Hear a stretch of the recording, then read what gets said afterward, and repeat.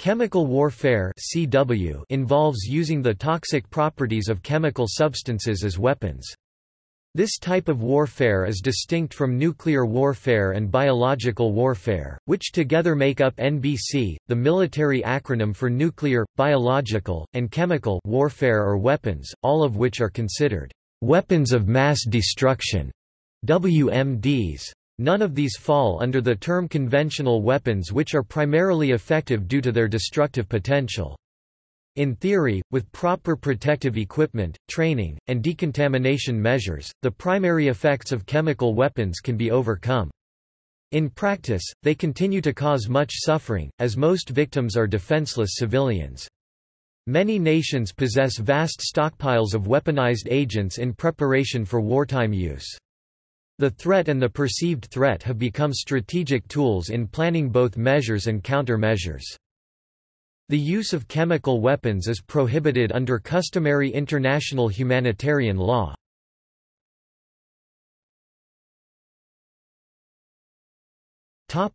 Definition. Chemical warfare is different from the use of conventional weapons or nuclear weapons because the destructive effects of chemical weapons are not primarily due to any explosive force. The offensive use of living organisms such as anthrax is considered biological warfare rather than chemical warfare. However, the use of non-living toxic products produced by living organisms, e.g. toxins such as botulinum toxin, ricin, and saxitoxin, is considered chemical warfare under the provisions of the Chemical Weapons Convention (CWC). Under this convention, any toxic chemical, regardless of its origin, is considered a chemical weapon unless it is used for purposes that are not prohibited, an important legal definition known as the General Purpose Criterion. About 70 different chemicals have been used or stockpiled as chemical warfare agents during the 20th century. The entire class known as lethal unitary chemical agents and munitions have been scheduled for elimination by the CWC. Under the convention, chemicals that are toxic enough to be used as chemical weapons, or that may be used to manufacture such chemicals, are divided into three groups according to their purpose and treatment. Schedule 1 have few, if any, legitimate uses. These may only be produced or used for research, medical, pharmaceutical or protective purposes, i.e. testing of chemical weapons sensors and protective clothing.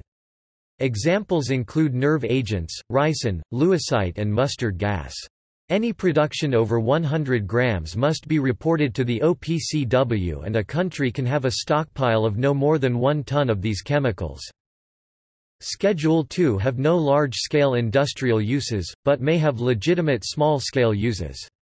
Examples include dimethyl methylphosphonate, a precursor to sarin also used as a flame retardant, and thiodiglycol, a precursor chemical used in the manufacture of mustard gas but also widely used as a solvent in inks. Schedule 3 have legitimate large-scale industrial uses. Examples include phosgene and chloropicin.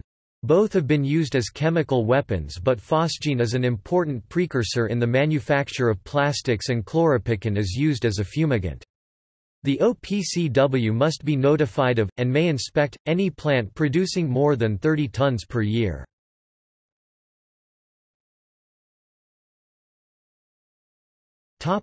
History.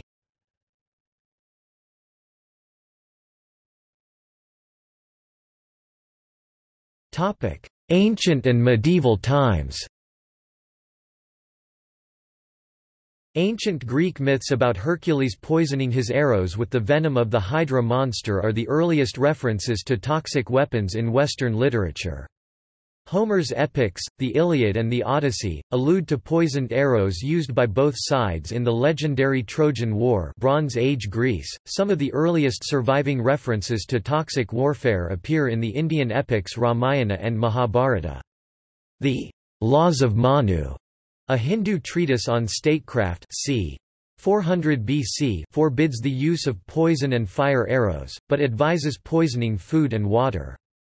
Kautilya's Arthashastra, a statecraft manual of the same era, contains hundreds of recipes for creating poison weapons, toxic smokes, and other chemical weapons. Ancient Greek historians recount that Alexander the Great encountered poison arrows and fire incendiaries in India at the Indus Basin in the 4th century BC.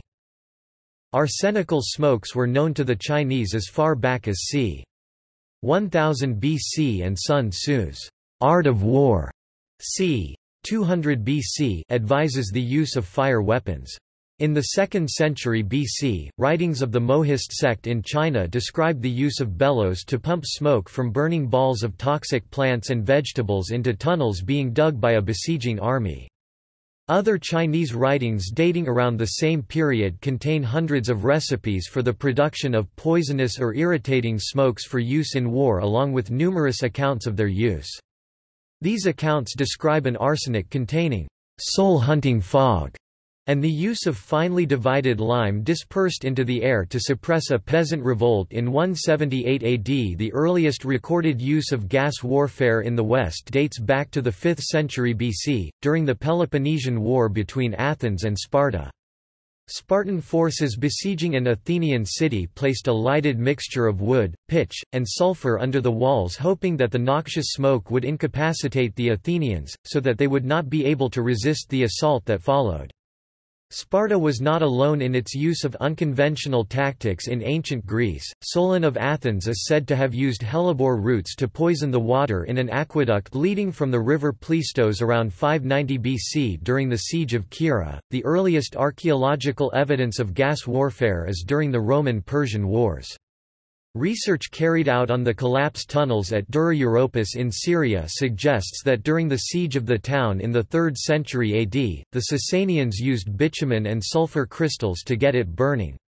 When ignited, the materials gave off dense clouds of choking sulfur dioxide gases which killed 19 Roman soldiers and a single Sasanian, purported to be the fire tender, in a matter of 2 minutes. Quicklime, the old name for calcium oxide, may have been used in medieval naval warfare, up to the use of lime mortars to throw it at the enemy ships.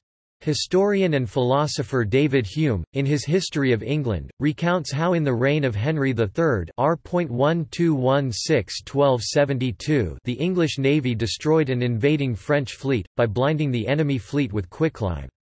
D'Albany employed a stratagem against them, which is said to have contributed to the victory. Having gained the wind of the French, he came down upon them with violence, and gassing a great quantity of quicklime, which he purposely carried on board, he so blinded them, that they were disabled from defending themselves. In the late 15th century, Spanish conquistadors encountered a rudimentary type of chemical warfare on the island of Hispaniola.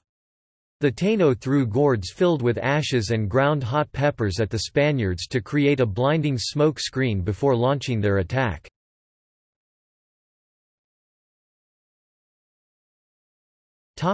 Early modern era. Leonardo da Vinci proposed the use of a powder of sulfide, arsenic and verdigris in the 15th century. Throw poison in the form of powder upon galleys. Chalk, fine sulfide of arsenic, and powdered verdigris may be thrown among enemy ships by means of small mangonels, and all those who, as they breathe, inhale the powder into their lungs will become asphyxiated. It is unknown whether this powder was ever actually used. In the 17th century during sieges, armies attempted to start fires by launching incendiary shells filled with sulfur, tallow, rosin, turpentine, saltpeter, and/or antimony. Even when fires were not started, the resulting smoke and fumes provided a considerable distraction. Although their primary function was never abandoned, a variety of fills for shells were developed to maximize the effects of the smoke. In 1672, during his siege of the city of Groningen, Christoph Bernhard von Galen, the Bishop of Munster, employed several different explosive and incendiary devices, some of which had a fill that included deadly nightshade, intended to produce toxic fumes. Just 3 years later, August 27, 1675, the French and the Holy Roman Empire concluded the Strasbourg Agreement, which included an article banning the use of perfidious and odious toxic devices.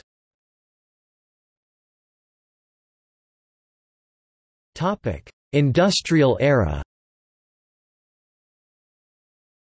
The modern notion of chemical warfare emerged from the mid-19th century, with the development of modern chemistry and associated industries.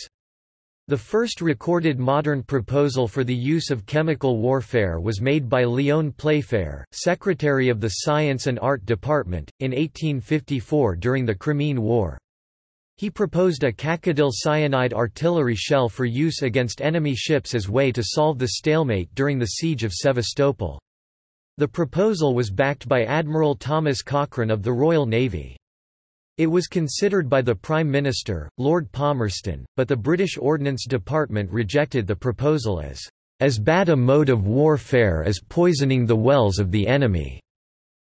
Playfair's response was used to justify chemical warfare into the next century.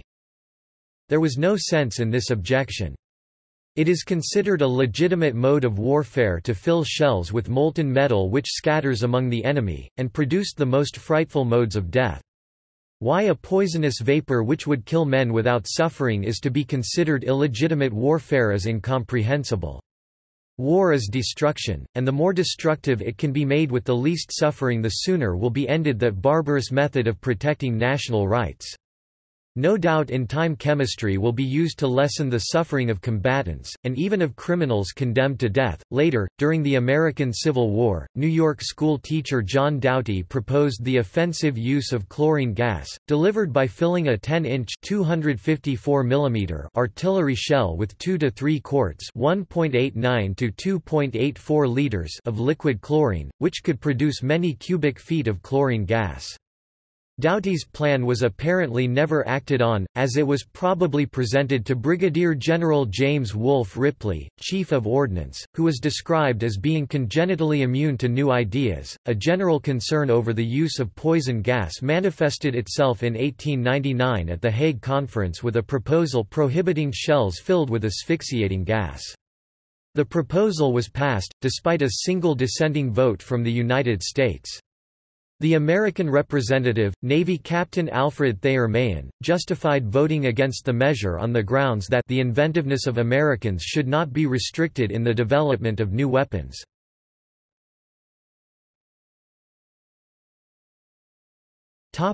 World War I. The Hague Declaration of 1899 and the Hague Convention of 1907 forbade the use of poison or poisoned weapons in warfare, yet more than 124,000 tons of gas were produced by the end of World War I. The French were the first to use chemical weapons during the First World War, using the tear gases ethyl bromoacetate and chloroacetone. They likely did not realize that effects might be more serious under wartime conditions than in riot control. It is also likely that their use of tear gas escalated to the use of poisonous gases. One of Germany's earliest uses of chemical weapons occurred on October 27, 1914, when shells containing the irritant dianisidine chlorosulfonate were fired at British troops near Neuve-Chapelle, France. Germany used another irritant, xylyl bromide, in artillery shells that were fired in January 1915 at the Russians near Bolimau, in present-day Poland. The first full-scale deployment of deadly chemical warfare agents during World War I was at the Second Battle of Ypres, on April 22, 1915, when the Germans attacked French, Canadian and Algerian troops with chlorine gas. A total 50,965 tons of pulmonary, lacrimatory, and vesicant agents were deployed by both sides of the conflict, including chlorine, phosgene, and mustard gas. Official figures declare about 1.3 million casualties directly caused by chemical warfare agents during the course of the war. Of these, an estimated 100,000 to 260,000 casualties were civilians. Nearby civilian towns were at risk from winds blowing the poison gases through. Civilians rarely had a warning system put into place to alert their neighbors of the danger. In addition to poor warning systems, civilians often did not have access to effective gas masks. World War I-era chemical ammunition is still found, unexploded, at former battle, storage, or test sites and poses an ongoing threat to inhabitants of Belgium, France and other countries. Camp American University, where American chemical weapons were developed and later buried, has undergone 20 years of remediation efforts. After the war, the most common method of disposal of chemical weapons was to dump them into the nearest large body of water. As many as 65,000 tons of chemical warfare agents may have been dumped in the Baltic Sea alone. Agents dumped in that sea included mustard gas, phosgene, lewisite, beta-chlorovinyldichlororzine, adamsite, diphenylamminochlororzine, Clark I, diphenylchlororzine, and Clark II, diphenylcyanorzine. Over time, the containers corrode, and the chemicals leaked out. On the sea floor, at low temperatures, mustard gas tends to form lumps within a skin of chemical byproducts. These lumps can wash onto shore, where they look like chunks of waxy yellowish clay. They are extremely toxic, but the effects may not be immediately apparent.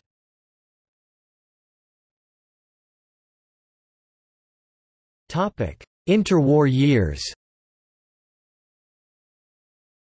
Between World War I and World War II, chemical agents were occasionally used to subdue populations and suppress rebellion. Lenin's Soviet government employed poison gas in 1921 during the Tambov Rebellion. An order signed by military commanders Tukhachevsky and Vladimir Antonov Ovsienko stipulated, "The forests where the bandits are hiding are to be cleared by the use of poison gas. This must be carefully calculated, so that the layer of gas penetrates the forests and kills everyone hiding there."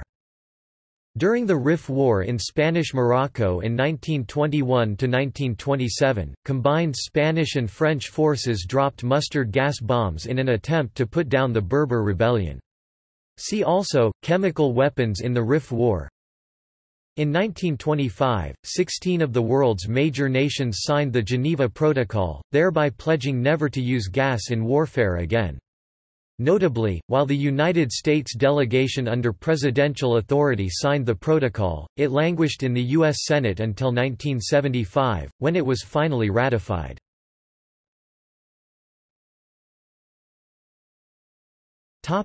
Use by Italians in Libya and Ethiopia.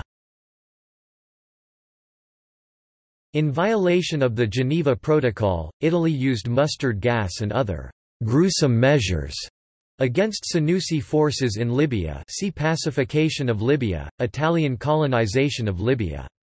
Poison gas was used against the Libyans as early as January 1928. The Italians dropped mustard gas from the air, beginning in October 1935 and continuing into the following months. Fascist Italy used mustard gas against the Ethiopians during the Second Italo-Abyssinian War in violation of the Geneva Protocol. Italian General Rodolfo Graziani first ordered the use of chemical weapons at Gorahe against the forces of Ras Nasibu. Benito Mussolini personally authorized Graziani to use chemical weapons. Chemical weapons dropped by warplane proved to be very effective, and was used on a massive scale against civilians and troops, as well as to contaminate fields and water supplies.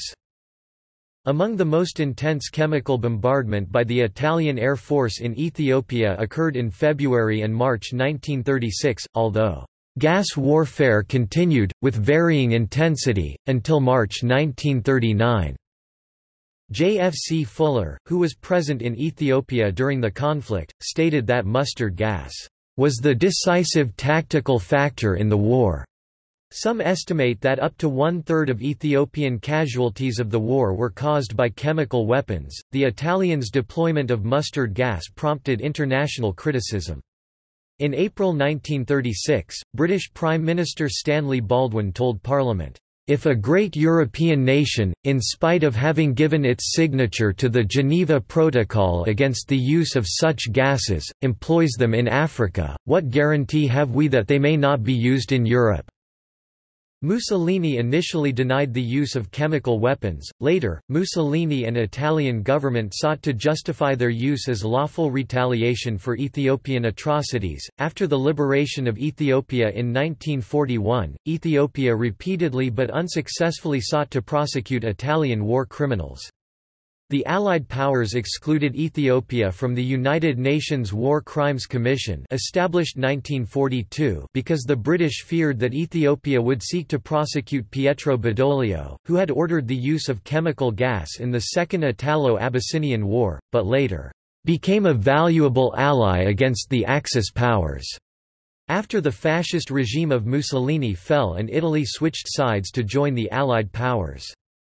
In 1946, the Ethiopians under Haile Selassie again sought to prosecute senior Italian officials who had sanctioned the use of chemical weapons and had omitted other war crimes such as torturing and executing Ethiopian prisoners and citizens during the Italian-Ethiopian War.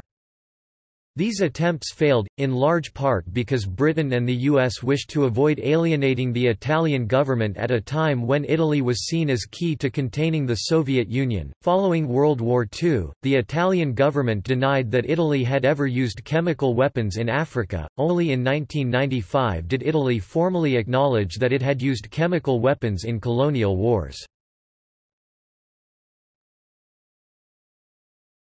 Topic: Nerve agents. Shortly after the end of World War I, Germany's General Staff enthusiastically pursued a recapture of their preeminent position in chemical warfare. In 1923, Hans von Seeckt pointed the way, by suggesting that German poison gas research move in the direction of delivery by aircraft in support of mobile warfare. Also in 1923, at the behest of the German army, poison gas expert Dr. Hugo Stolzenberg negotiated with the USSR to build a huge chemical weapons plant at Troitsk, on the Volga River.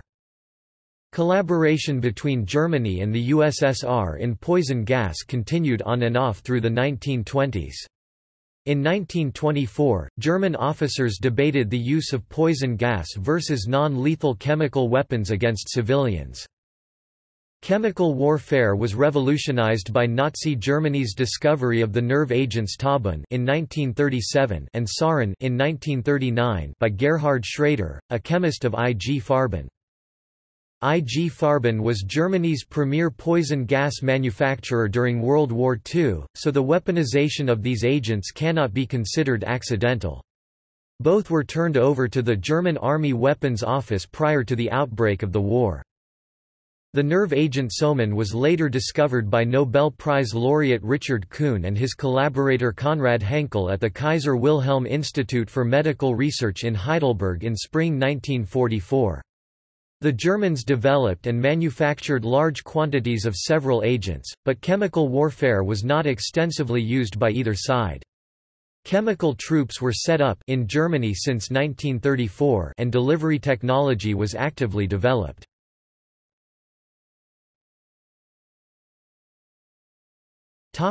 World War II.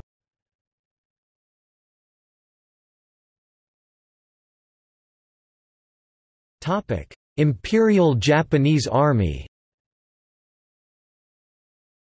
Despite the 1899 Hague Declaration IV, II declaration on the use of projectiles the object of which is the diffusion of asphyxiating or deleterious gases, Article 23 of the 1907 Hague Convention IV, the laws and customs of war on land, and a resolution adopted against Japan by the League of Nations on May 14, 1938, the Imperial Japanese Army frequently used chemical weapons.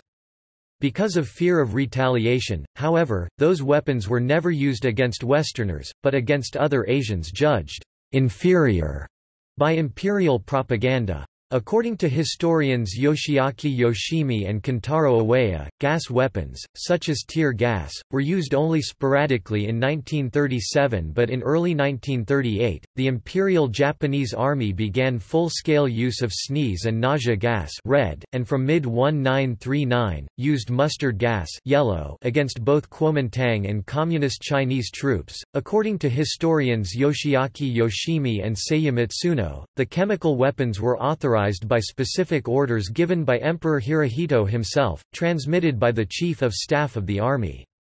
For example, the Emperor authorized the use of toxic gas on 375 separate occasions during the Battle of Wuhan from August to October 1938. They were also profusely used during the invasion of Changde. Those orders were transmitted either by Prince Kotahito Kannan or General Hajime Sugiyama. The Imperial Japanese Army had used mustard gas and the U.S. developed CWS 1918 blister agent Lewisite against Chinese troops and guerrillas. Experiments involving chemical weapons were conducted on live prisoners Unit 731 and Unit 516. The Japanese also carried chemical weapons as they swept through Southeast Asia towards Australia. Some of these items were captured and analysed by the Allies. Historian Jeff Plunkett has recorded how Australia covertly imported 1 million chemical weapons from the United Kingdom from 1942 onwards and stored them in many storage depots around the country, including 3 tunnels in the Blue Mountains to the west of Sydney. They were to be used as a retaliatory measure if the Japanese first used chemical weapons. Buried chemical weapons have been recovered at Maranguru and Kolumbula.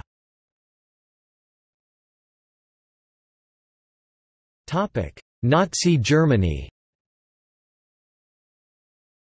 During the Holocaust, a genocide perpetrated by Nazi Germany, millions of Jews and other victims were gassed with carbon monoxide and hydrogen cyanide, including Zyklon B. This remains the deadliest use of poison gas in history. Nevertheless, the Nazis did not extensively use chemical weapons in combat, at least not against the Western Allies, despite maintaining an active chemical weapons program in which the Nazis used concentration camp prisoners as forced labor to secretly manufacture tabun, a nerve gas, and experimented upon concentration camp victims to test the effects of the gas. Otto Ambros of IG Farben was a chief chemical weapons expert for the Nazis. The Nazis' decision to avoid the use of chemical weapons on the battlefield has been variously attributed to a lack of technical ability in the German chemical weapons program and fears that the Allies would retaliate with their own chemical weapons. It also has been speculated to have arisen from the personal experiences of Adolf Hitler as a soldier in the Kaiser's army during World War I, where he was gassed by British troops in 1918. After the Battle of Stalingrad, Joseph Goebbels, Robert Ley, and Martin Bormann urged Hitler to approve the use of tabun and other chemical weapons to slow the Soviet advance. At a May 1943 meeting in the Wolf's Lair, however, Hitler was told by Ambros that Germany had 45,000 tons of chemical gas stockpiled, but that the Allies likely had far more. Hitler responded by suddenly leaving the room and ordering production of tabun and sarin to be doubled, but fearing some rogue officer would use them and spark Allied retaliation, he ordered that no chemical weapons be transported to the Russian front.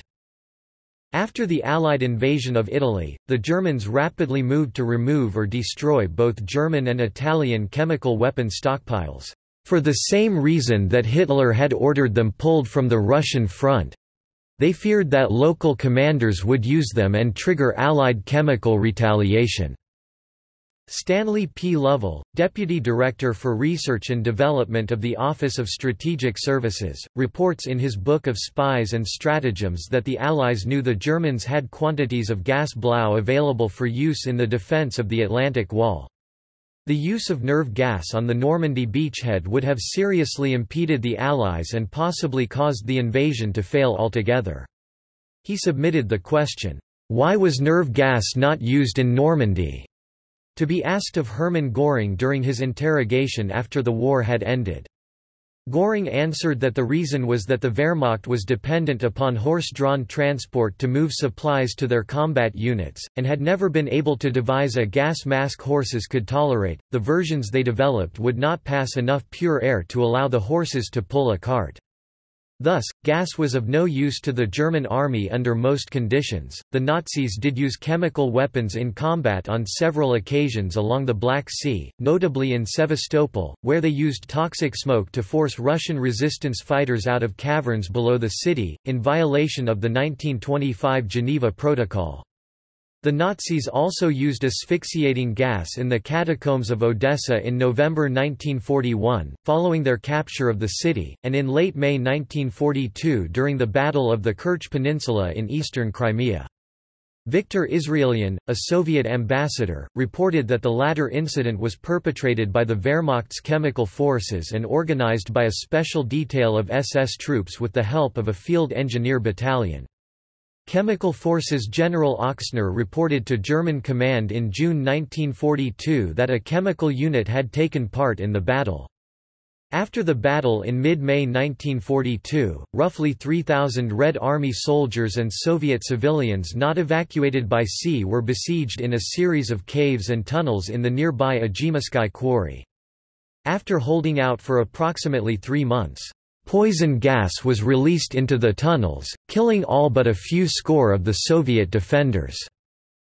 Thousands of those killed around Ajdamoshk were documented to have been killed by asphyxiation from gas. In February 1943, German troops stationed in Kuban received a telegram, "Russians should be eventually cleared out of the mountain range with gas." The troops also received 2 wagons of toxin antidotes.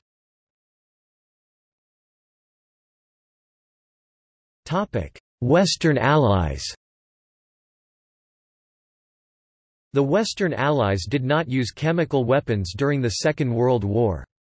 The British planned to use mustard gas and phosgene to help repel a German invasion in 1940–1941, and had there been an invasion may have also deployed it against German cities. General Alan Brooke, Commander-in-Chief, Home Forces, in command of British anti-invasion preparations of the Second World War said that he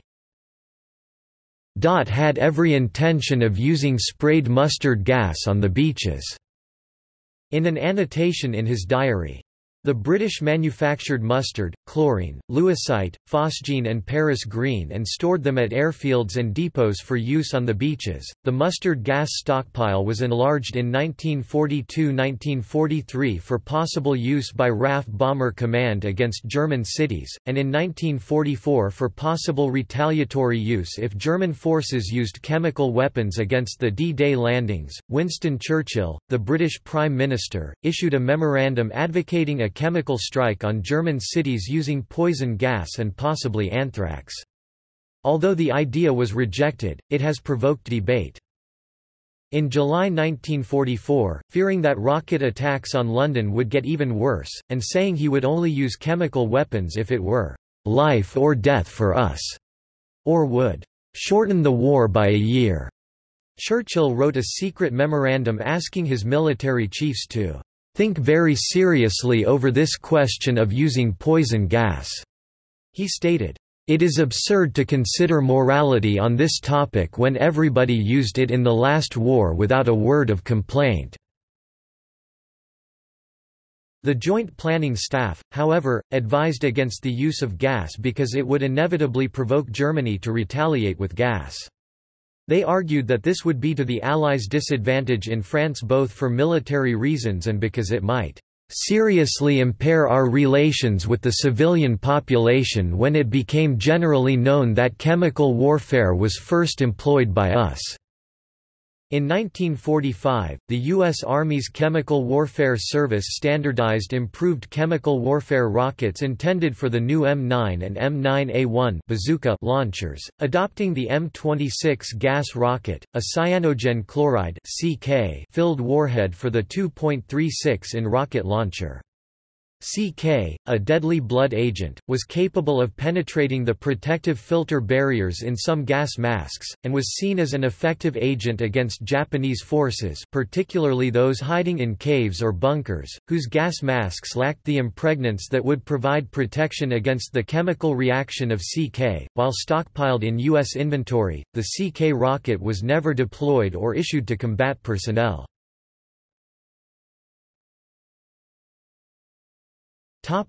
Accidental release. On the night of December 2, 1943, German Ju-88 bombers attacked the port of Bari in southern Italy, sinking several American ships—among them the SS John Harvey, which was carrying mustard gas intended for use in retaliation by the Allies if German forces initiated gas warfare. The presence of the gas was highly classified, and authorities ashore had no knowledge of it, which increased the number of fatalities since physicians, who had no idea that they were dealing with the effects of mustard gas, prescribed treatment improper for those suffering from exposure and immersion. The whole affair was kept secret at the time and for many years after the war. According to the U.S. military account, 69 deaths were attributed in whole or in part to the mustard gas, most of them American merchant seamen. Out of 628 mustard gas military casualties, the large number of civilian casualties among the Italian population was not recorded. Part of the confusion and controversy derives from the fact that the German attack was highly destructive and lethal in itself. Also, apart from the accidental additional effects of the gas, the attack was nicknamed the Little Pearl Harbor. An attribution of the causes of death between the gas and other causes is far from easy. Rick Atkinson, in his book The Day of Battle, describes the intelligence that prompted Allied leaders to deploy mustard gas to Italy. This included Italian intelligence that Adolf Hitler had threatened to use gas against Italy if the state changed sides, and prisoner of war interrogations suggesting that preparations were being made to use a new, egregiously potent gas if the war turned decisively against Germany. Atkinson concludes, no commander in 1943 could be cavalier about a manifest threat by Germany to use gas.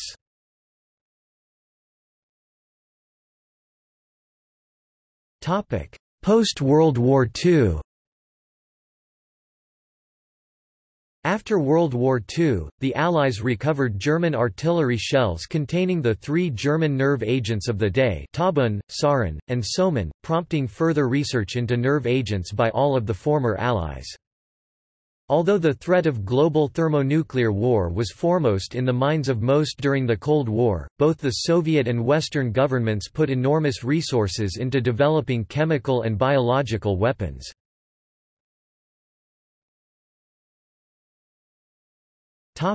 Britain. In the late 1940s and early 1950s, British post-war chemical weapons research was based at the Porton Down facility. Research was aimed at providing Britain with the means to arm itself with a modern nerve agent-based capability and to develop specific means of defence against these agents. Ranajit Ghosh, a chemist at the Plant Protection Laboratories of Imperial Chemical Industries, was investigating a class of organophosphate compounds, organophosphate esters of substituted aminoethanethiles, for use as a pesticide. In 1954, ICI put one of them on the market under the trade name Amaton. It was subsequently withdrawn, as it was too toxic for safe use. The toxicity did not go unnoticed, and samples of it were sent to the research facility at Porton Down for evaluation. After the evaluation was complete, several members of this class of compounds were developed into a new group of much more lethal nerve agents, the V agents. The best known of these is probably VX, assigned the UK Rainbow Code Purple Possum, with the Russian V agent coming a close second. Amaton is largely forgotten as VG. On the defensive side, there were years of difficult work to develop the means of prophylaxis, therapy, rapid detection and identification, decontamination, and more effective protection of the body against nerve agents, capable of exerting effects through the skin, the eyes, and respiratory tract. Tests were carried out on servicemen to determine the effects of nerve agents on human subjects, with one recorded death due to a nerve gas experiment. There have been persistent allegations of unethical human experimentation at Porton Down, such as those relating to the death of leading aircraftman Ronald Madison, aged 20, in 1953. Madison was taking part in sarin nerve agent toxicity tests. Sarin was dripped onto his arm and he died shortly afterwards. In the 1950s, the Chemical Defense Experimental Establishment became involved with the development of CS, a riot control agent, and took an increasing role in trauma and wound ballistics work. Both these facets of Porton Down's work had become more important because of the situation in Northern Ireland. In the early 1950s, nerve agents such as sarin were produced. About 20 tons were made from 1954 until 1956. CDE Nansakuke was an important factory for stockpiling chemical weapons. Small amounts of VX were produced there, mainly for laboratory test purposes, but also to validate plant designs and optimize chemical processes for potential mass production. However, full-scale mass production of VX agent never took place, with the 1956 decision to end the UK's offensive chemical weapons programme. In the late 1950s, the chemical weapons production plant at Nansakuke was mothballed, but was maintained through the 1960s and 1970s in a state whereby production of chemical weapons could easily recommence if required.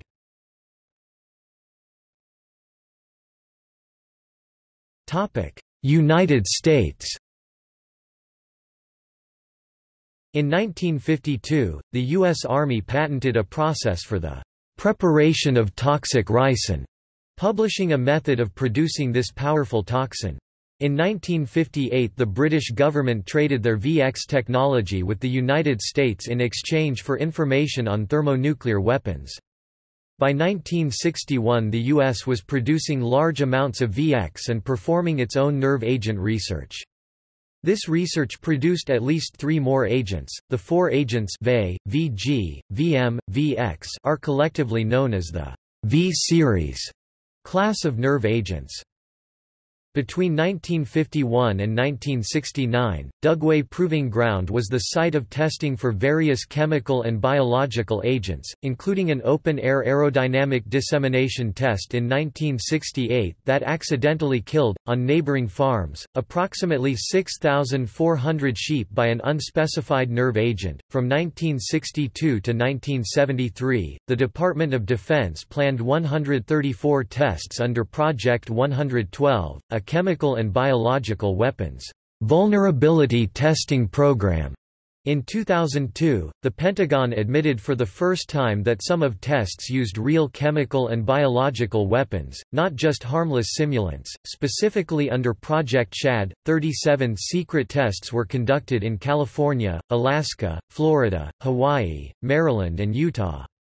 Land tests in Alaska and Hawaii used artillery shells filled with sarin and VX, while Navy trials off the coasts of Florida, California and Hawaii tested the ability of ships and crew to perform under biological and chemical warfare, without the crew's knowledge. The code name for the sea tests was Project Shipboard Hazard and Defense. SHAD. For short. In October 2002, the Senate Armed Forces Subcommittee on Personnel held hearings as the controversial news broke that chemical agents had been tested on thousands of American military personnel. The hearings were chaired by Senator Max Cleland, former VA administrator and Vietnam War veteran. United States Chemical Respiratory Protection Standardization. In December 2001, the United States Department of Health and Human Services, Centers for Disease Control and Prevention (CDC), National Institute for Occupational Safety and Health (NIOSH), and National Personal Protective Technology Laboratory (NPPTL), along with the U.S. Army Research, Development and Engineering Command (RDECOM), Edgewood Chemical and Biological Center (ECBC), and the U.S. Department of Commerce National Institute for Standards and Technology (NIST) published the first of 6 technical performance standards and test procedures designed to evaluate and certify respirators intended for use by civilian emergency responders to a chemical, biological, radiological, or nuclear weapon release, detonation, or terrorism incident. To date, NIOSH, NPPTL has published 6 new respirator performance standards based on a tiered approach that relies on traditional industrial respirator certification policy, next-generation emergency response respirator performance requirements, and special live chemical warfare agent testing requirements of the classes of respirators identified to offer respiratory protection against chemical, biological, radiological, and nuclear (CBRN) agent inhalation hazards. These CBRN respirators are commonly known as open-circuit self-contained breathing apparatus (CBRN-SCBA), air purifying respirator (CBRN-APR), air purifying escape respirator (CBRN-APR), self-contained escape respirator (CBRN-SCER), and loose or tight-fitting powered air purifying respirators (CBRN-PAPR).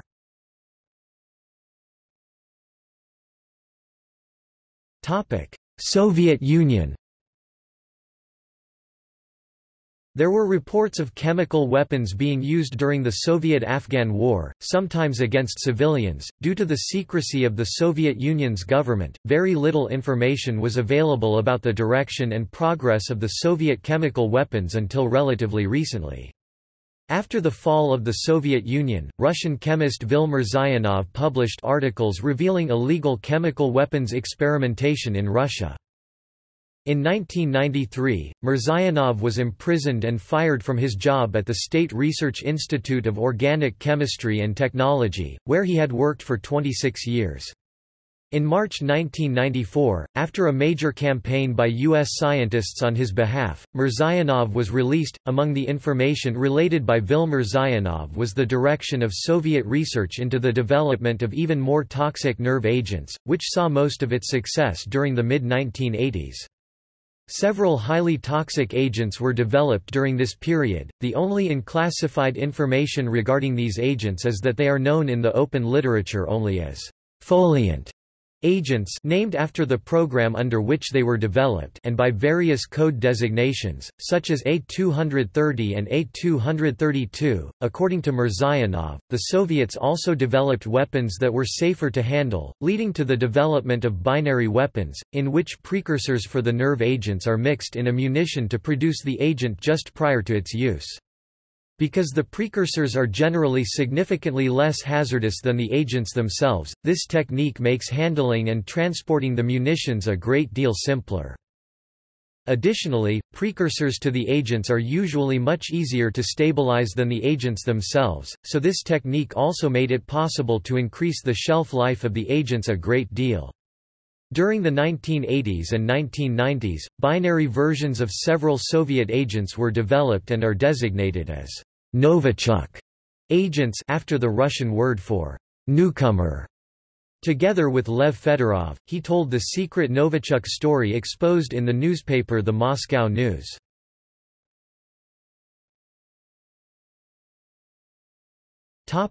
Use in conflicts after World War II.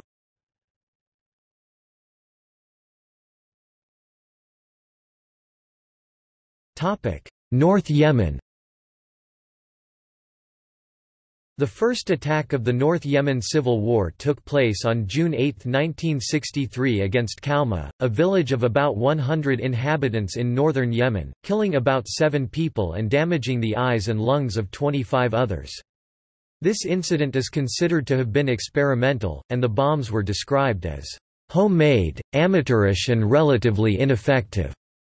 The Egyptian authorities suggested that the reported incidents were probably caused by napalm, not gas. There were no reports of gas during 1964, and only a few were reported in 1965. The reports grew more frequent in late 1966. On December 11, 1966, 15 gas bombs killed 2 people and injured 35. On January 5, 1967, the biggest gas attack came against the village of Kataf, causing 270 casualties, including 140 fatalities. The target may have been Prince Hassan bin Yahya, who had installed his headquarters nearby. The Egyptian government denied using poison gas, and alleged that Britain and the US were using the reports as psychological warfare against Egypt. On February 12, 1967, it said it would welcome a UN investigation. On March 1, U Thant, the then Secretary-General of the United Nations, said he was «powerless» to deal with the matter. On May 10, 1967, the twin villages of Gahar and Gaddafa in Wadi Hiran, where Prince Mohammed bin Mohsen was in command, were gas-bombed, killing at least 75. The Red Cross was alerted, and on June 2, 1967, it issued a statement in Geneva expressing concern. The Institute of Forensic Medicine at the University of Bern made a statement, based on a Red Cross report, that the gas was likely to have been halogenous derivatives phosgene, mustard gas, lewisite, chloride or cyanogen bromide.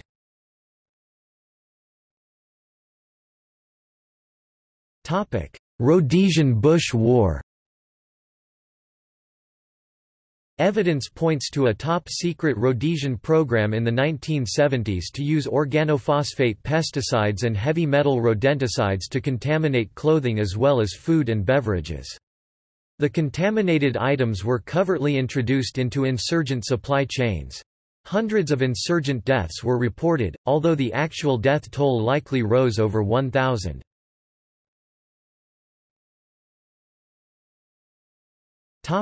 Vietnamese border raids in Thailand.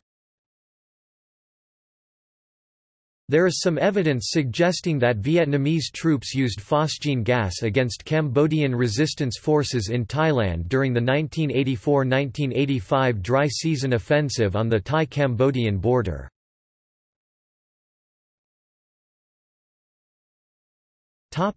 Iran–Iraq War.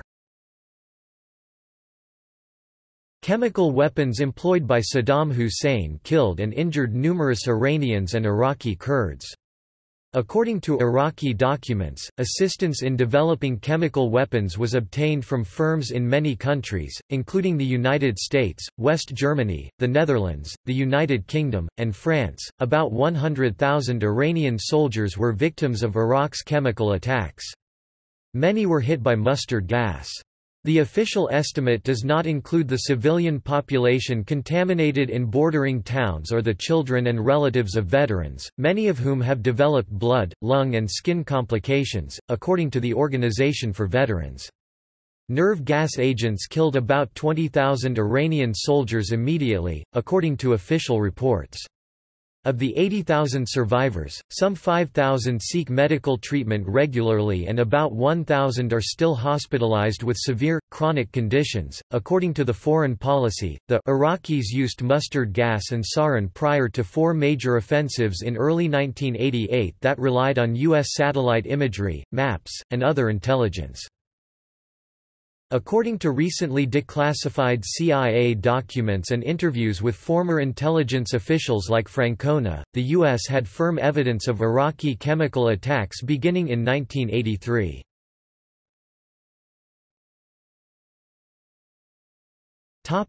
Halabja. In March 1988, the Iraqi Kurdish town of Halabja was exposed to multiple chemical agents dropped from warplanes. These may have included mustard gas, the nerve agents sarin, tabun and VX and possibly cyanide. Between 3,200 and 5,000 people were killed, and between 7,000 and 10,000 were injured. Some reports indicated that 3/4 of them were women and children. The preponderance of the evidence indicates that Iraq was responsible for the attack.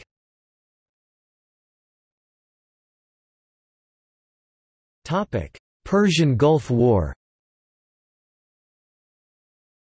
The U.S. Department of Defense and Central Intelligence Agency's long-standing official position is that Iraqi forces under Saddam Hussein did not use chemical weapons during the Persian Gulf War in 1991. In a memorandum in 1994 to veterans of the war, Defense Secretary William J. Perry and General John M. Shalikashvili, the chairman of the Joint Chiefs of Staff, wrote that, "There is no evidence, classified or unclassified, that indicates that chemical or biological weapons were used in the Persian Gulf." However, chemical weapons expert Jonathan B. Tucker, writing in the Nonproliferation Review in 1997, determined that although the absence of severe chemical injuries or fatalities among coalition forces makes it clear that no large-scale Iraqi employment of chemical weapons occurred. An array of circumstantial evidence from a variety of sources suggests that Iraq deployed chemical weapons into the Kuwait Theater of Operations (KTO). The area including Kuwait and Iraq south of the 31st parallel, where the ground war was fought, and engaged in sporadic chemical warfare against coalition forces. In addition to intercepts of Iraqi military communications and publicly available reporting, other sources of evidence for sporadic Iraqi chemical warfare include U.S. intelligence reports on the presence of Iraqi chemical weapons in the KTO, military log entries describing the discovery by U.S. units of chemical munitions in Iraqi bunkers during and after the ground war, incidents in which troops reported acute symptoms of toxic chemical exposure, and credible detections of chemical warfare agents by Czech, French, and American forces. Nerve agents, specifically tabun, sarin, and cyclosarin, and blister agents, specifically sulfur mustard and lewisite, were detected at Iraqi sites. The threat itself of gas warfare had a major effect on Israel, which was not part of the coalition forces led by the U.S. Israel was attacked with 39 Scud missiles, most of which were knocked down in the air above their targets by Patriot missiles developed by Raytheon together with Israel, and supplied by the U.S. Sirens warned of the attacks approximately 10 minutes before their expected arrival, and Israelis donned gas masks and entered sealed, safe rooms, over a period 5 weeks. Babies were issued special gas-safe cribs, and religious men were issued gas masks that allowed them to preserve their beards. In 2014, tapes from Saddam Hussein's archives revealed that Saddam had given orders to use gas against Israel as a last resort if his military communications with the army were cut off. In 2015, The New York Times published an article about the declassified report of Operation Avarice in 2005, in which over 400 chemical weapons, including many rockets and missiles from the Iran–Iraq War period, were recovered and subsequently destroyed by the CIA. Many other stockpiles, estimated by UNSCOM up to 600 metric tons of chemical weapons, were known to have existed and even admitted by Saddam's regime, but claimed by them to have been destroyed. These have never been found but are believed to still exist.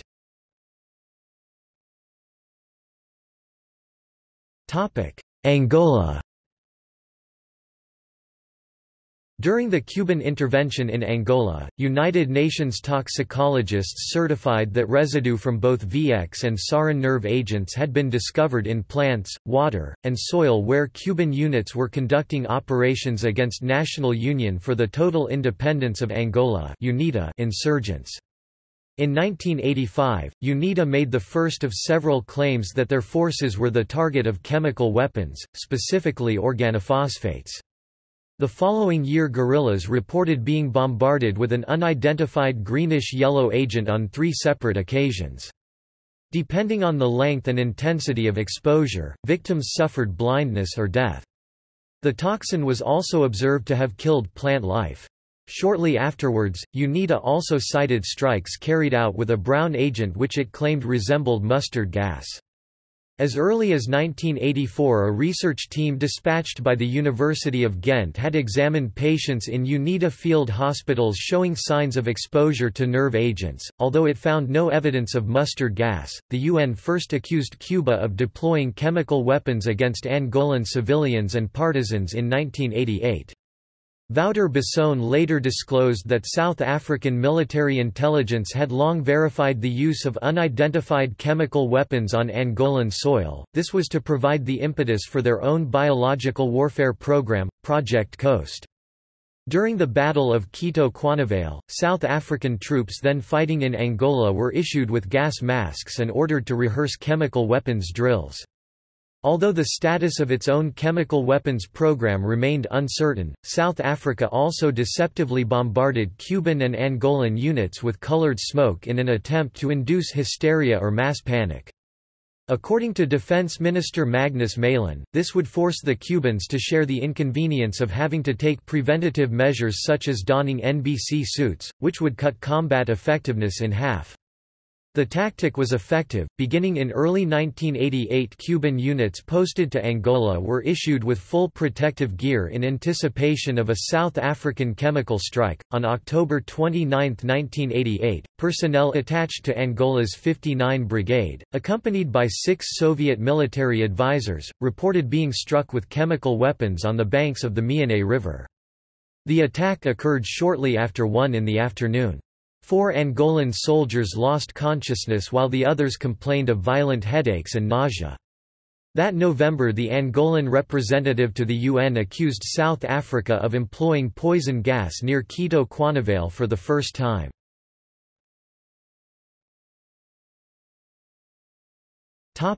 Falklands War.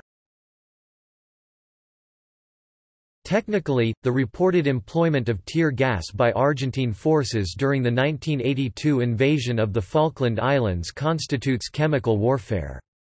However, the tear gas grenades were employed as non-lethal weapons to avoid British casualties. The barrack buildings the weapons were used on proved to be deserted in any case. The British claim that more lethal, but legally justifiable as they are not considered chemical weapons under the Chemical Weapons Convention, white phosphorus grenades were used.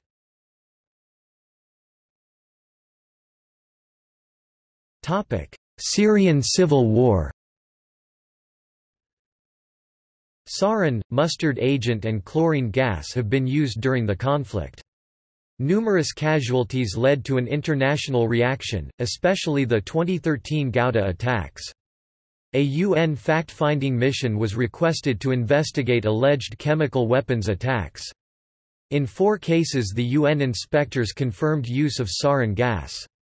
In August 2016, a confidential report by the United Nations and the OPCW explicitly blamed the Syrian military of Bashar al-Assad for dropping chemical weapons chlorine bombs on the towns of Talmenes in April 2014 and Sarmin in March 2015 and ISIS for using sulfur mustard on the town of Maraya in August 2015. In 2016, Jaish al-Islam rebel group had used chlorine gas or other agents against Kurdish militia and civilians in the Sheikh Maksud neighborhood of Aleppo. Many countries, including the United States and the European Union, have accused the Syrian government of conducting several chemical attacks. Following the 2013 Ghouta attacks and international pressure, Syria acceded to the Chemical Weapons Convention and the destruction of Syria's chemical weapons began. In 2015 the UN mission disclosed previously undeclared traces of sarin compounds in a military research site. After the April 2017 Khan Shaykhun chemical attack, the United States launched its first attack against Syrian government forces. On 14 April 2018, the United States, France and the United Kingdom carried out a series of joint military strikes against multiple government sites in Syria, including the Barza Scientific Research Center, after a chemical attack in Douma.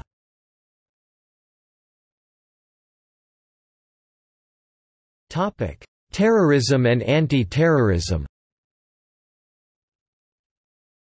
For many terrorist organizations, chemical weapons might be considered an ideal choice for a mode of attack. If they are available, they are cheap, relatively accessible, and easy to transport. A skilled chemist can readily synthesize most chemical agents if the precursors are available.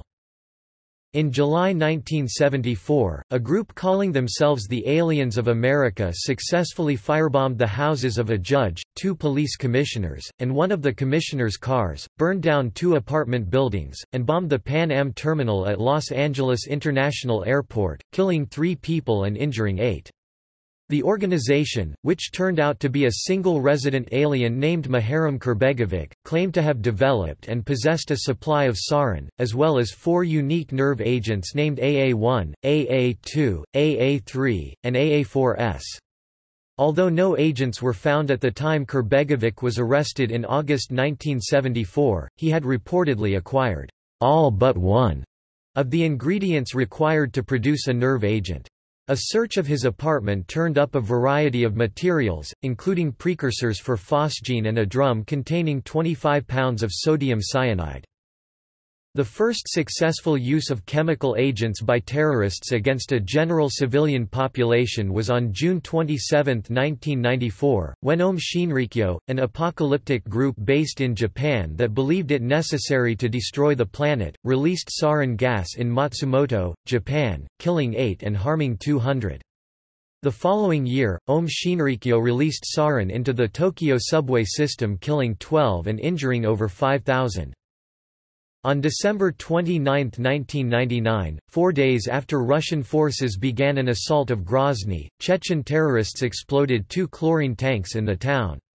Because of the wind conditions, no Russian soldiers were injured. Following the September 11, 2001 attacks on the U.S. cities of New York City and Washington, D.C., the organization Al-Qaeda responsible for the attacks announced that they were attempting to acquire radiological, biological, and chemical weapons. This threat was lent a great deal of credibility when a large archive of videotapes was obtained by the cable television network CNN in August 2002 showing, among other things, the killing of 3 dogs by an apparent nerve agent. In an anti-terrorist attack on October 26, 2002, Russian special forces used a chemical agent, presumably KOLOKOL-1, an aerosolized fentanyl derivative, as a precursor to an assault on Chechen terrorists, which ended the Moscow theater hostage crisis. All 42 of the terrorists and 120 out of 850 hostages were killed during the raid. Although the use of the chemical agent was justified as a means of selectively targeting terrorists, it killed over 100 hostages.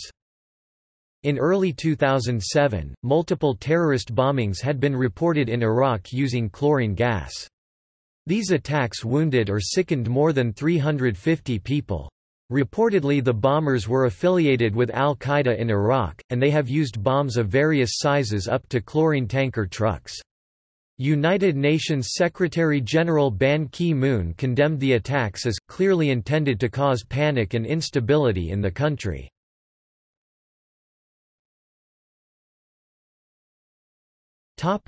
Chemical weapons treaties. The Protocol for the Prohibition of the Use in War of Asphyxiating, Poisonous or Other Gases, and the Bacteriological Methods of Warfare, or the Geneva Protocol, is an international treaty which prohibits the use of chemical and biological weapons in warfare. Signed into international law at Geneva on June 17, 1925 and entered into force on February 8, 1928, this treaty states that chemical and biological weapons are justly condemned by the general opinion of the civilized world.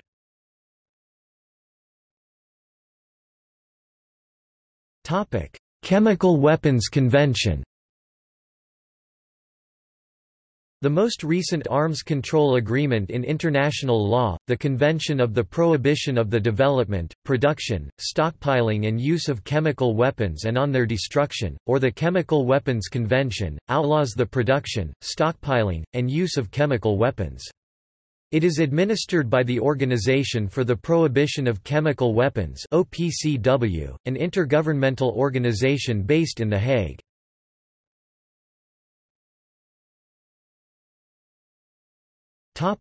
Technology. Although crude chemical warfare has been employed in many parts of the world for thousands of years, modern chemical warfare began during World War I. See chemical weapons in World War I.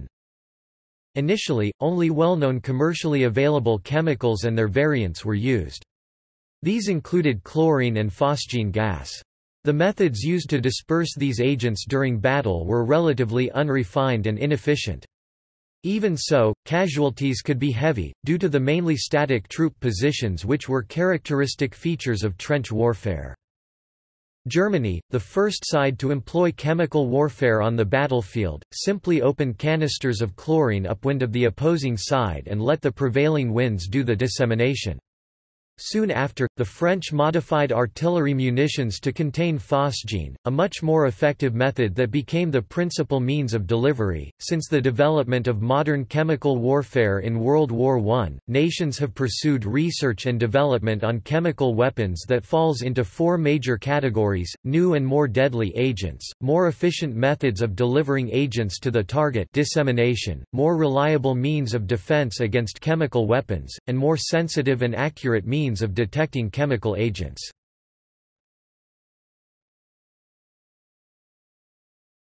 Topic: Chemical warfare agents. A chemical used in warfare is called a chemical warfare agent (CWA). About 70 different chemicals have been used or stockpiled as chemical warfare agents during the 20th and 21st centuries. These agents may be in liquid, gas or solid form. Liquid agents that evaporate quickly are said to be volatile or have a high vapor pressure. Many chemical agents are made volatile so they can be dispersed over a large region quickly. The earliest target of chemical warfare agent research was not toxicity, but development of agents that can affect a target through the skin and clothing, rendering protective gas masks useless.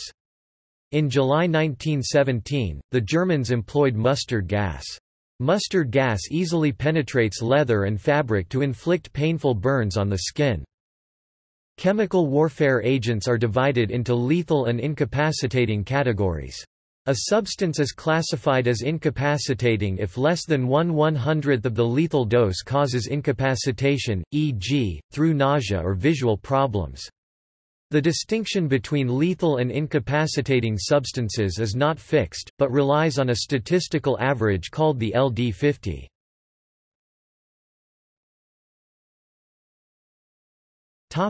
Persistency.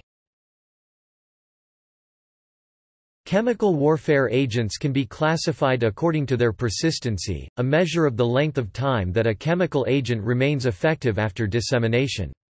Chemical agents are classified as persistent or non-persistent. Agents classified as non-persistent lose effectiveness after only a few minutes or hours or even only a few seconds.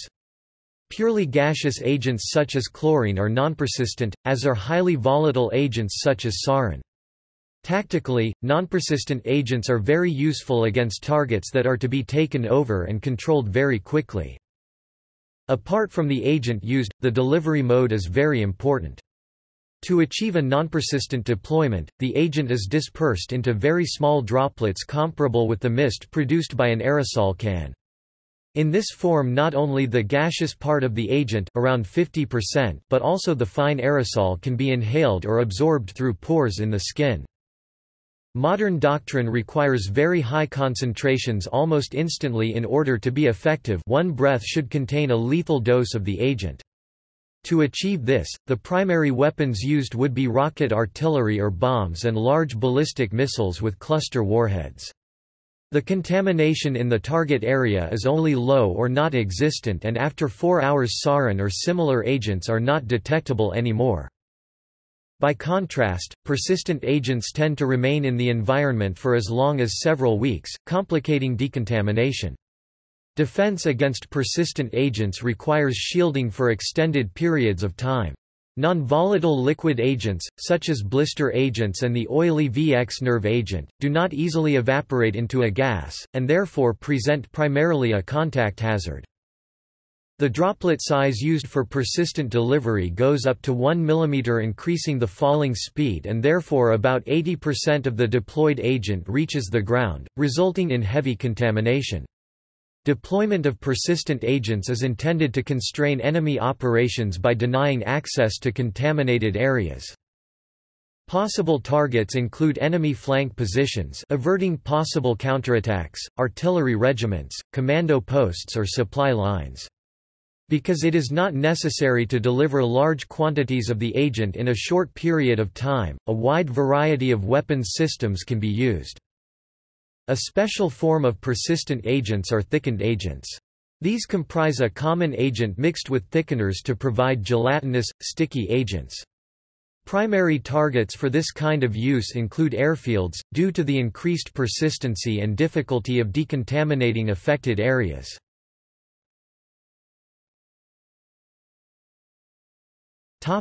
Classes.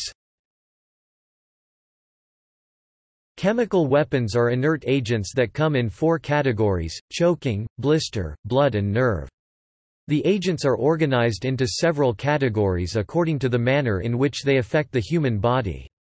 The names and number of categories varies slightly from source to source, but in general, types of chemical warfare agents are as follows. There are other chemicals used militarily that are not scheduled by the Chemical Weapons Convention, and thus are not controlled under the CWC treaties. These include defoliants and herbicides that destroy vegetation, but are not immediately toxic or poisonous to human beings. Their use is classified as herbicidal warfare. Some batches of Agent Orange, for instance, used by the British during the Malayan Emergency and the United States during the Vietnam War, contained dioxins as manufacturing impurities. Dioxins, rather than Agent Orange itself, have long-term cancer effects and for causing genetic damage leading to serious birth deformities.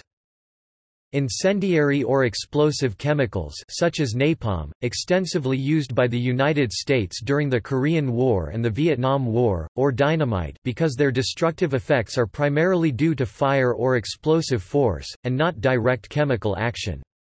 Their use is classified as conventional warfare. Viruses, bacteria, or other organisms. Their use is classified as biological warfare. Toxins produced by living organisms are considered chemical weapons, although the boundary is blurry. Toxins are covered by the Biological Weapons Convention.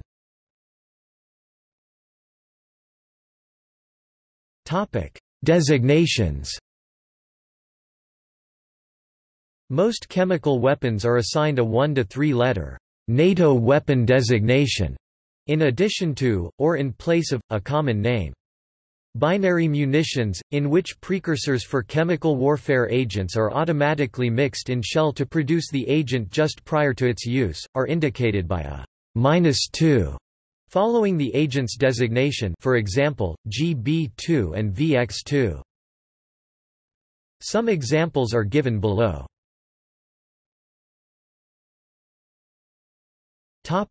Delivery. The most important factor in the effectiveness of chemical weapons is the efficiency of its delivery, or dissemination, to a target. The most common techniques include munitions such as bombs, projectiles, warheads that allow dissemination at a distance and spray tanks which disseminate from low-flying aircraft. Developments in the techniques of filling and storage of munitions have also been important. Although there have been many advances in chemical weapon delivery since World War I, it is still difficult to achieve effective dispersion. The dissemination is highly dependent on atmospheric conditions because many chemical agents act in gaseous form. Thus, weather observations and forecasting are essential to optimize weapon delivery and reduce the risk of injuring friendly forces.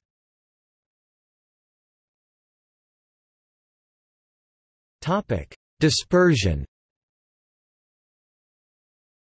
Dispersion is placing the chemical agent upon or adjacent to a target immediately before dissemination, so that the material is most efficiently used.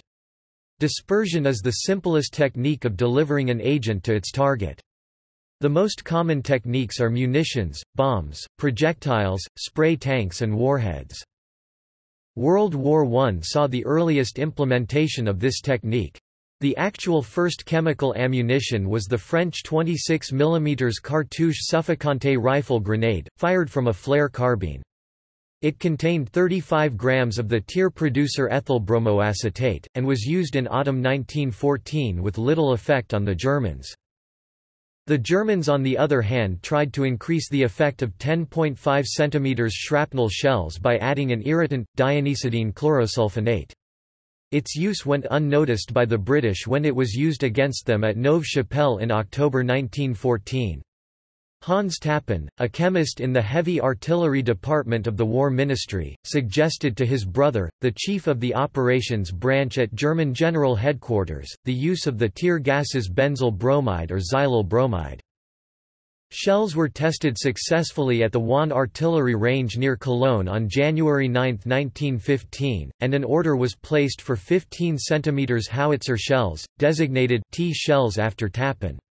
A shortage of shells limited the first use against the Russians at Bolimau on January 31, 1915. The liquid failed to vaporize in the cold weather, and again the experiment went unnoticed by the Allies. The first effective use were when the German forces at the Second Battle of Ypres simply opened cylinders of chlorine and allowed the wind to carry the gas across enemy lines. While simple, this technique had numerous disadvantages. Moving large numbers of heavy gas cylinders to the front-line positions from where the gas would be released was a lengthy and difficult logistical task. Stockpiles of cylinders had to be stored at the front line, posing a great risk if hit by artillery shells. Gas delivery depended greatly on wind speed and direction. If the wind was fickle, as at Loos, the gas could blow back, causing friendly casualties. Gas clouds gave plenty of warning, allowing the enemy time to protect themselves, though many soldiers found the sight of a creeping gas cloud unnerving. This made the gas doubly effective, as, in addition to damaging the enemy physically, it also had a psychological effect on the intended victims. Another disadvantage was that gas clouds had limited penetration, capable only of affecting the front-line trenches before dissipating. Although it produced limited results in World War I, this technique shows how simple chemical weapon dissemination can be. Shortly after this, open canister dissemination, French forces developed a technique for delivery of phosgene in a non-explosive artillery shell. This technique overcame many of the risks of dealing with gas in cylinders. First, gas shells were independent of the wind and increased the effective range of gas, making any target within reach of guns vulnerable. Second, gas shells could be delivered without warning, especially the clear, nearly odorless phosgene. There are numerous accounts of gas shells landing with a plop rather than exploding, being initially dismissed as dud high explosive or shrapnel shells, giving the gas time to work before the soldiers were alerted and took precautions. The major drawback of artillery delivery was the difficulty of achieving a killing concentration. Each shell had a small gas payload and an area would have to be subjected to saturation bombardment to produce a cloud to match cylinder delivery. A British solution to the problem was the Livens projector. This was effectively a large-bore mortar, dug into the ground that used the gas cylinders themselves as projectiles, firing a 14 kg cylinder up to 1,500 meters. This combined the gas volume of cylinders with the range of artillery. Over the years, there were some refinements in this technique. In the 1950s and early 1960s, chemical artillery rockets and cluster bombs contained a multitude of submunitions, so that a large number of small clouds of the chemical agent would form directly on the target.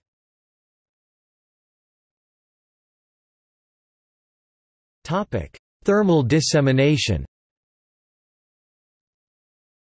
Thermal dissemination is the use of explosives or pyrotechnics to deliver chemical agents. This technique, developed in the 1920s, was a major improvement over earlier dispersal techniques, in that it allowed significant quantities of an agent to be disseminated over a considerable distance. Thermal dissemination remains the principal method of disseminating chemical agents today. Most thermal dissemination devices consist of a bomb or projectile shell that contains a chemical agent and a central burster charge. When the burster detonates, the agent is expelled laterally. Thermal dissemination devices, though common, are not particularly efficient. First, a percentage of the agent is lost by incineration in the initial blast and by being forced onto the ground. Second, the sizes of the particles vary greatly because explosive dissemination produces a mixture of liquid droplets of variable and difficult to control sizes. The efficacy of thermal detonation is greatly limited by the flammability of some agents. For flammable aerosols, the cloud is sometimes totally or partially ignited by the disseminating explosion in a phenomenon called flashing. Explosively disseminated VX will ignite roughly one-third of the time. Despite a great deal of study, flashing is still not fully understood, and a solution to the problem would be a major technological advance. Despite the limitations of central bursters, most nations use this method in the early stages of chemical weapon development, in part because standard munitions can be adapted to carry the agents.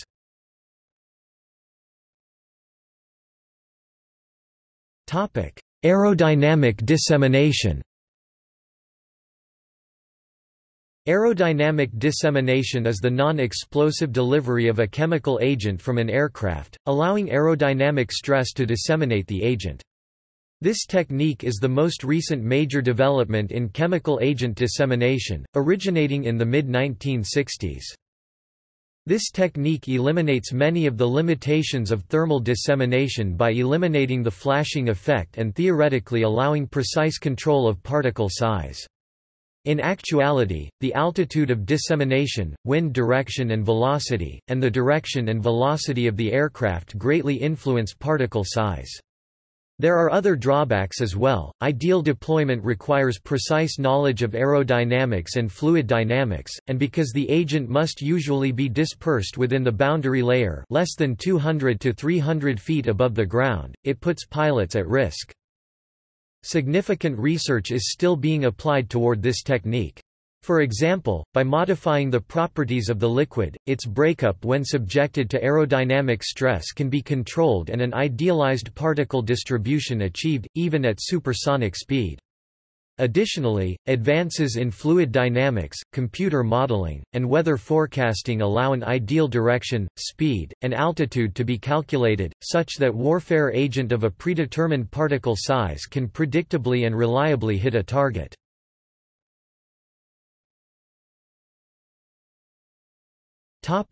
Protection against chemical warfare.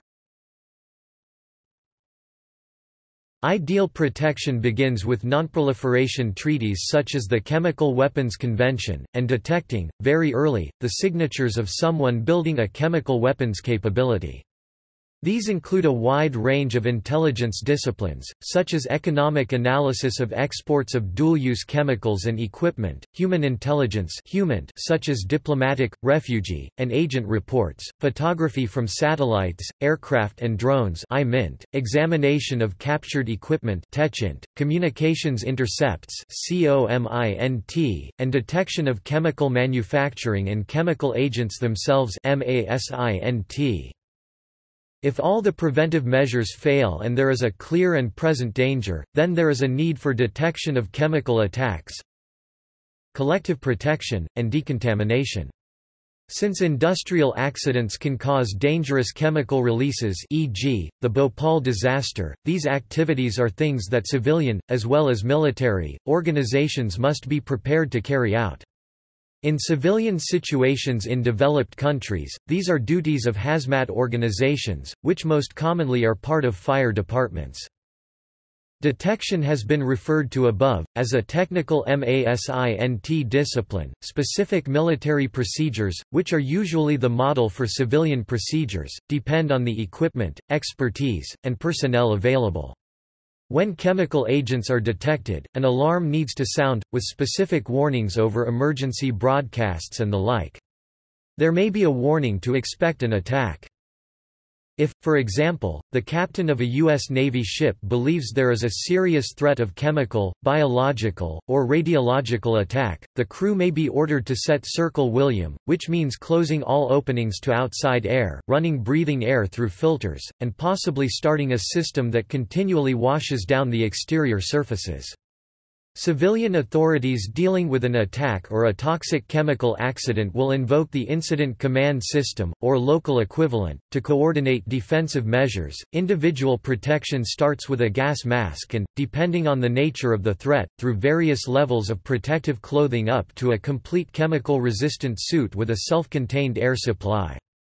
The U.S. military defines various levels of MOP, mission-oriented protective posture, from mask to full chemical-resistant suits. Hazmat suits are the civilian equivalent, but go farther to include a fully independent air supply, rather than the filters of a gas mask. Collective protection allows continued functioning of groups of people in buildings or shelters, the latter which may be fixed, mobile, or improvised. With ordinary buildings, this may be as basic as plastic sheeting and tape, although if the protection needs to be continued for any appreciable length of time, there will need to be an air supply, typically an enhanced gas mask.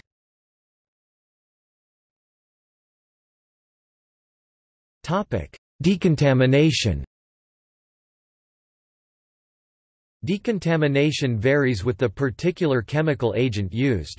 Some non-persistent agents, including most pulmonary agents chlorine, phosgene, and so on, blood gases, and non-persistent nerve gases e.g., Gb, will dissipate from open areas, although powerful exhaust fans may be needed to clear out buildings where they have accumulated. In some cases, it might be necessary to neutralize them chemically, as with ammonia as a neutralizer for hydrogen cyanide or chlorine. Riot control agents such as CS will dissipate in an open area, but things contaminated with CS powder need to be aired out, washed by people wearing protective gear, or safely discarded. Mass decontamination is a less common requirement for people than equipment, since people may be immediately affected and treatment is the action required. It is a requirement when people have been contaminated with persistent agents. Treatment and decontamination may need to be simultaneous, with the medical personnel protecting themselves so they can function. There may need to be immediate intervention to prevent death, such as injection of atropine for nerve agents. Decontamination is especially important for people contaminated with persistent agents. Many of the fatalities after the explosion of a World War II U.S. ammunition ship carrying mustard gas, in the harbor of Bari, Italy, after a German bombing on December 2, 1943, came when rescue workers, not knowing of the contamination, bundled cold, wet seamen in tight-fitting blankets. For decontaminating equipment and buildings exposed to persistent agents, such as blister agents, VX or other agents made persistent by mixing with a thickener, special equipment and materials might be needed. Some type of neutralizing agent will be needed, e.g. in the form of a spraying device with neutralizing agents such as chlorine, Fichler, strong alkaline solutions or enzymes. In other cases, a specific chemical decontaminant will be required.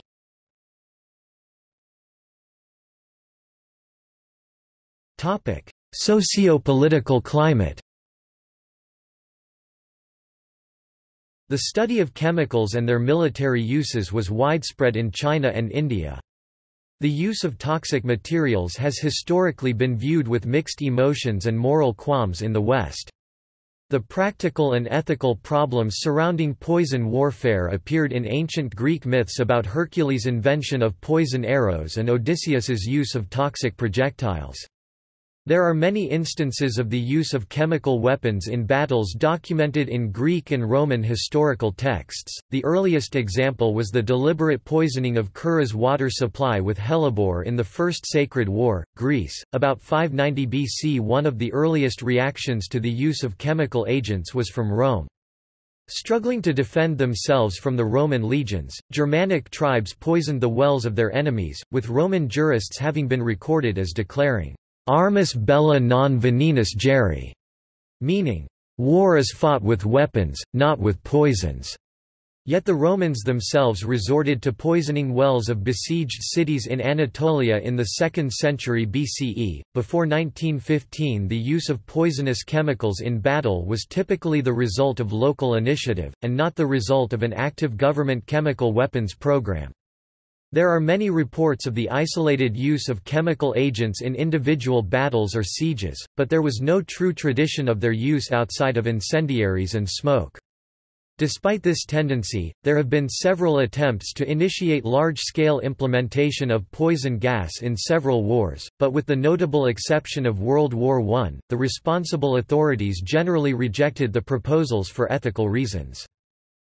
For example, in 1854 Léon Playfair, later 1st Baron Playfair, GCB, PC, FRS, May 1, 1818 to May 29, 1898, a British chemist, proposed using a cacodyl cyanide-filled artillery shell against enemy ships during the Crimean War.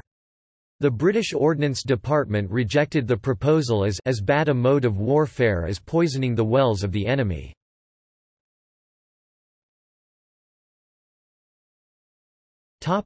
Efforts to eradicate chemical weapons. August 27, 1874, the Brussels Declaration concerning the laws and customs of war is signed, specifically forbidding the employment of poison or poisoned weapons, although the treaty was not adopted by any nation whatsoever and it never went into effect. September 4, 1900, the First Hague Convention, which includes a declaration banning the use of projectiles the object of which is the diffusion of asphyxiating or deleterious gases, enters into force. January 26, 1910, the Second Hague Convention enters into force, prohibiting the use of poison or poisoned weapons in warfare. February 6, 1922, after World War I, the Washington Arms Conference Treaty prohibited the use of asphyxiating, poisonous or other gases. It was signed by the United States, Britain, Japan, France, and Italy, but France objected to other provisions in the treaty and it never went into effect. February 8, 1928, the Geneva Protocol enters into force, prohibiting the use of asphyxiating, poisonous or other gases, and of all analogous liquids, materials or devices, and bacteriological methods of warfare.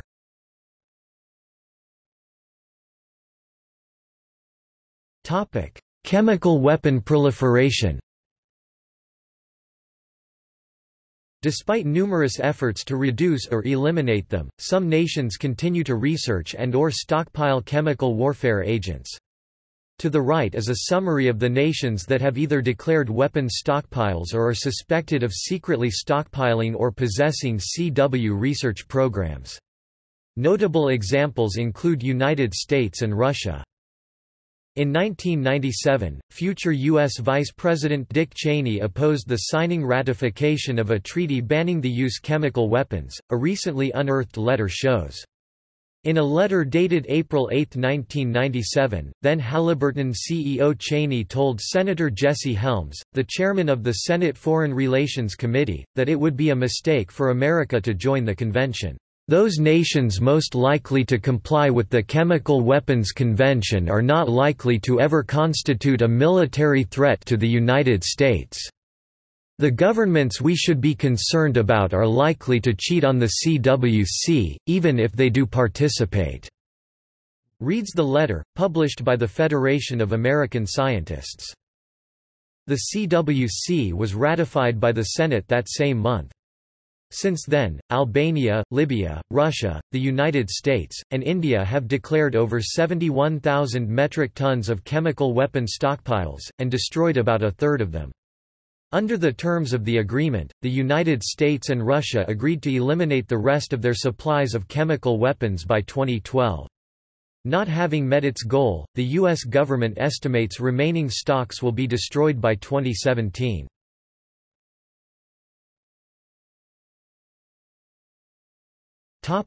Chemical weapons destruction.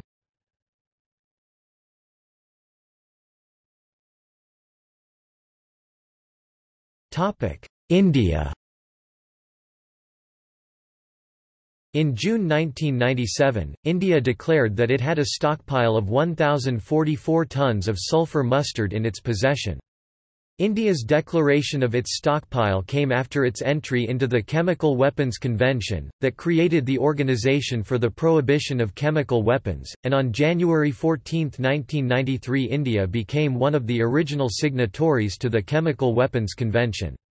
By 2005, from among 6 nations that had declared their possession of chemical weapons, India was the only country to meet its deadline for chemical weapons destruction and for inspection of its facilities by the Organization for the Prohibition of Chemical Weapons.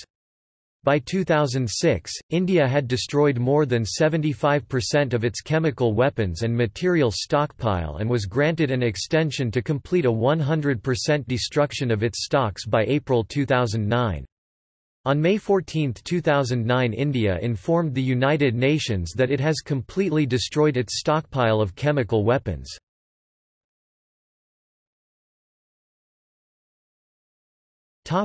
Iraq.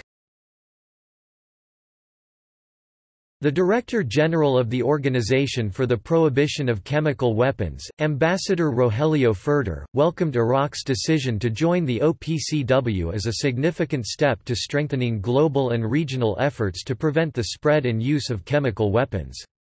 The OPCW announced, "The government of Iraq has deposited its instrument of accession to the Chemical Weapons Convention with the Secretary-General of the United Nations and within 30 days, on 12 February 2009, will become the 186th state party to the convention." Iraq has also declared stockpiles of chemical weapons, and because of their recent accession is the only state party exempted from the destruction timeline.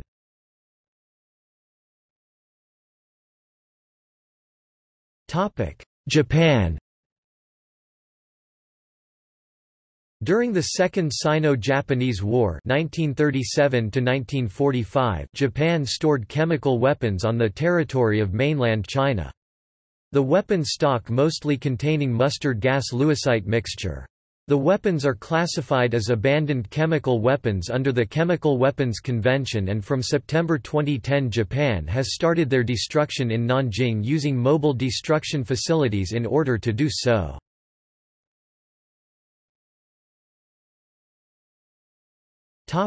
Russia.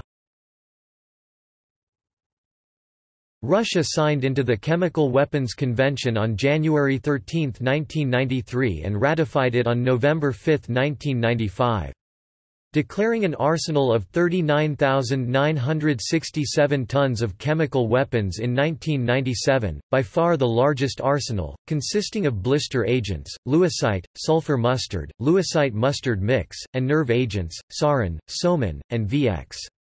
Russia met its treaty obligations by destroying 1% of its chemical agents by the 2002 deadline set out by the Chemical Weapons Convention, but requested an extension on the deadlines of 2004 and 2007 due to technical, financial, and environmental challenges of chemical disposal. Since, Russia has received help from other countries such as Canada, which donated $100,000, plus a further $100,000 already donated, to the Russian chemical weapons destruction program. This money will be used to complete work at Shuche and support the construction of a chemical weapons destruction facility at Kisnar, Russia, where the destruction of nearly 5,700 tons of nerve agent, stored in approximately 2 million artillery shells and munitions, will be undertaken. Canadian funds are also being used for the operation of a Green Cross public outreach office, to keep the civilian population informed on the progress made in chemical weapons destruction activities. As of July 2011, Russia has destroyed 48% (18,241 tons) of its stockpile at destruction facilities located in Gorny, Saratov Oblast, and Kambarka, Udmurt Republic, where operations have finished, and Shuki, Kurgan Oblast, Maridakovsky, Kirov Oblast, Leonidovka, Penza Oblast, whilst installations are under construction in Pachep, Bryansk Oblast, and Kisnar, Udmurt Republic. As August 2013, 76% (30,500 tons) were destroyed, and Russia leaves the Cooperative Threat Reduction Center program, which partially funded chemical weapons destruction.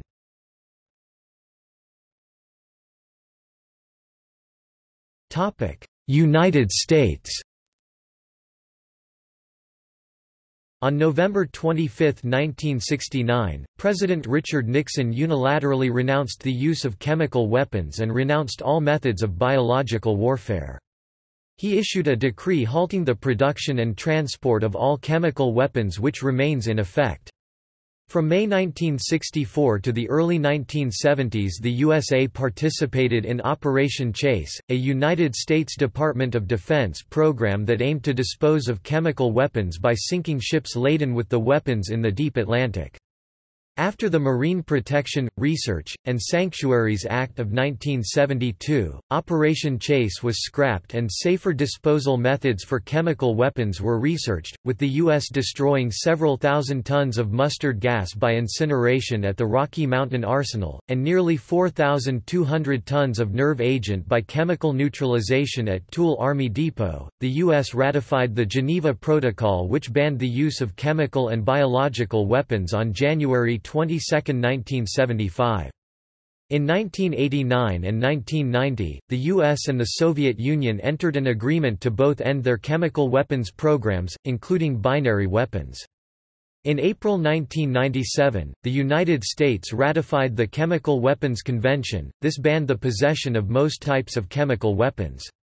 It also banned the development of chemical weapons, and required the destruction of existing stockpiles, precursor chemicals, production facilities, and their weapon delivery systems.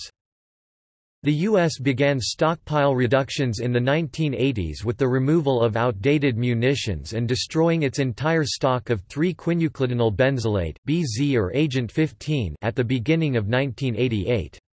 In June 1990, the Johnston Atoll Chemical Agent Disposal System began destruction of chemical agents stored on the Johnston Atoll in the Pacific, 7 years before the Chemical Weapons Treaty came into effect. In 1986, President Ronald Reagan made an agreement with the Chancellor, Helmut Kohl, to remove the U.S. stockpile of chemical weapons from Germany.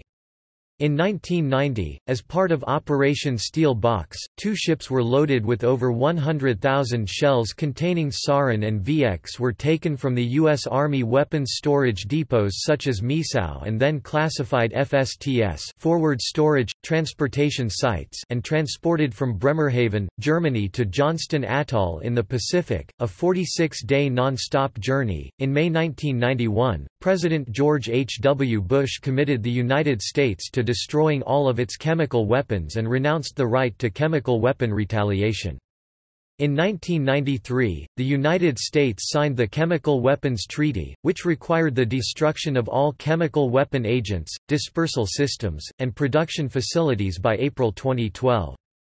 The U.S. prohibition on the transport of chemical weapons has meant that destruction facilities had to be constructed at each of the U.S.'s 9 storage facilities. The U.S. met the first 3 of the 4 deadlines set out in the treaty, destroying 45% of its stockpile of chemical weapons by 2007.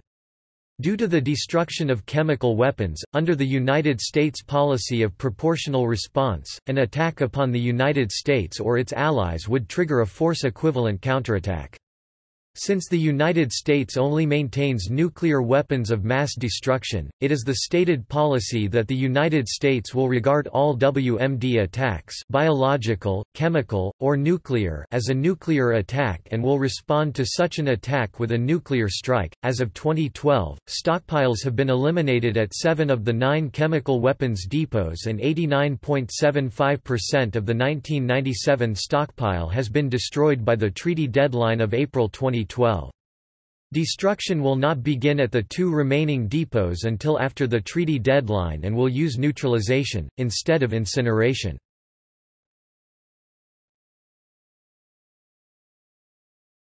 Herbicidal warfare. Although herbicidal warfare use chemical substances, its main purpose is to disrupt agricultural food production and/or to destroy plants which provide cover or concealment to the enemy. The use of herbicides as a chemical weapon by the U.S. military during the Vietnam War has left tangible, long-term impacts upon the Vietnamese people that live in Vietnam. For instance, it led to 3 million Vietnamese people suffering health problems, 1 million birth defects caused directly by exposure to Agent Orange, and 24% of the area of Vietnam being defoliated.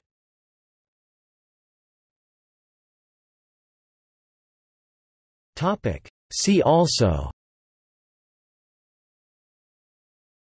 1990 Chemical Weapons Accord, Agent Orange, Ali Hassan al-Majid, Area Denial Weapon, Biological Warfare, Chemical Weapons Convention, Chemical Weapon Designation, Chemical weapons and the United Kingdom. Gas chamber. Lethal unitary chemical agents and munitions. List of chemical warfare agents. List of highly toxic gases. Ronald Madison. Psychochemical weapon. St. Julian Memorial. Sardasht, a town attacked with chemical weapons during the Iran–Iraq War. Stink bomb. United States Army Medical Research Institute of Chemical Defense. Weapon of mass destruction. Zyklon B. Notes